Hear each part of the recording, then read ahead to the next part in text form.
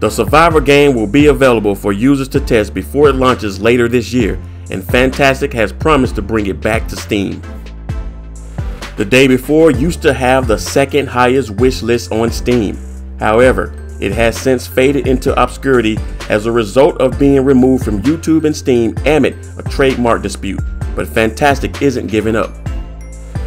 I can't believe why Fantastic thinks it can fix The Day Before's problems and get rid of a bothersome trademark that's keeping the title off Steam. Perhaps the game should be called The Day After or something. Anything to get the ball rolling quickly. Now, according to reports, Fantastic plans to release the game on November the 10th as scheduled. And what's more, a beta test is planned for months beforehand. Finally, the company promised to make a big effort to reinstate the game on Steam. It's unfortunate that The Day Before's reputation has suffered as a result of claims that it is fake and that the trailer is largely empty and possibly plagiarized.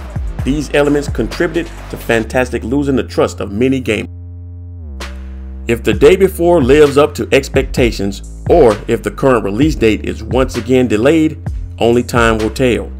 The Day Before beta has yet to be scheduled, but it is imperative if the game is to impress and win back its supporters. The Day Before will unfortunately join abandoned in the regrettable category of games that are in development but don't appear to be coming out anytime soon, if ever. Drop your comments on The Day Before. Until the next one, Boss out.